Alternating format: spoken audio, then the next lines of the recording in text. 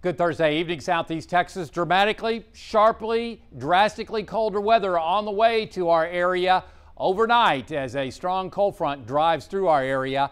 And that will result in temperatures as far as high temperatures, which should be around 73 to 75, running anywhere from about 15 to 23 degrees colder than normal Friday through the weekend and Monday before we begin a warming trend towards the middle of next week. Low temperatures could run anywhere between 8 and about 17 degrees below normal right on through Tuesday before we start the warming trend. Lows Monday morning 37, could be patchy frost across our area, specifically up in the lakes area. If the winds lay, normally you should see lows around 54 to 55 degrees. Rainfall, everybody's going to get rain coming up Friday morning between 1 and about 3, 4, 5 o'clock in the morning, and that'll probably last through a good chunk of the morning. Dry weather on Sunday, and we've been able to drop the rain on Monday. Just does not look like that rain is going to head our way, instead stay out in the Gulf of Mexico. Then Wednesday and Thursday, scattered showers return to the forecast ahead of a front coming up on Friday. Overnight and through the first half of the day, looking at anywhere between about 3/4 to maybe 1.5 inches of rainfall with this latest cold front expected to move on through. Scattered showers this evening will decrease. Then the line comes on in, and it looks like this line will reach the lakes area roughly around 1:30 in the morning, and then temperatures start plunging as northerly winds take hold. Then the front drives on into the lakes area, or into the triangle, I should say, roughly around 3 a.m. if this modeling is correct. It may be a little slower, a little bit faster, but roughly around 3 a.m. And then the winds shift to the north. Look how the temperatures tumble into the 50s and then the 40s. So as long as the rain is falling coming up tomorrow, we'll stay in the 40s. That's the bottom line. So we got to get the rain out of here to warm up, and we stay in the 40s. The rain continues through noontime. It may start decreasing by mid-afternoon. That makes sense to me.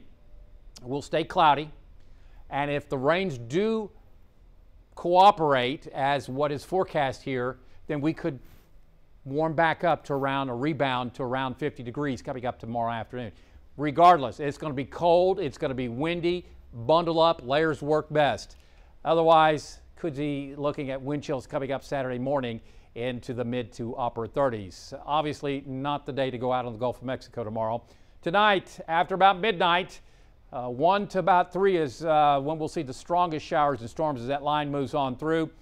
Everybody going to get rain. Mid-40s in the lakes area as the winds shift to the north, and the mid to upper 40s by 6 a.m. in the morning here in the triangle. Winds could gust 35 miles an hour. Tomorrow, okay, it could be colder than what I have. It all depends on when the rains move out tomorrow. We expect temperatures to remain in the 40s in the lakes area. We might get back up to near 50 here in the triangle, but look at what we're looking at. We'll go from near 70 during the wee hours of the morning here in the triangle, down into the 40s, stay into the 40s, and then as the rains move out, we may warm back up to near 50 degrees. So that's what we're expecting coming up tomorrow.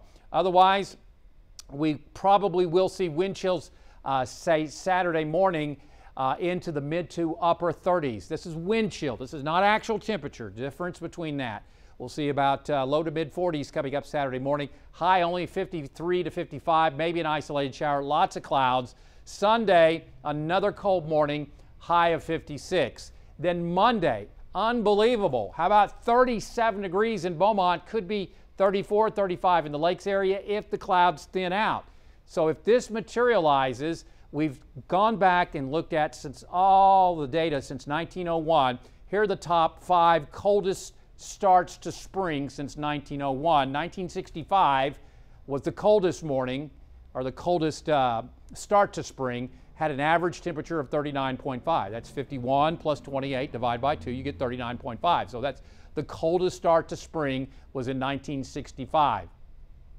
If the forecast validates and verifies, then we may have a new third coldest.